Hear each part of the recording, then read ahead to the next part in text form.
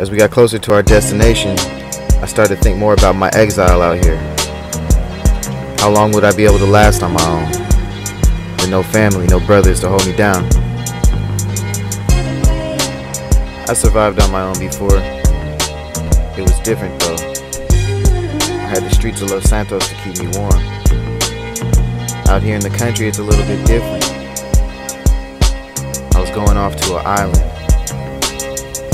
to be exiled like Napoleon.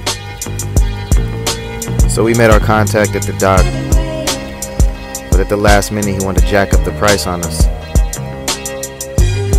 That wouldn't fly with me. And with that settled, we were on our way.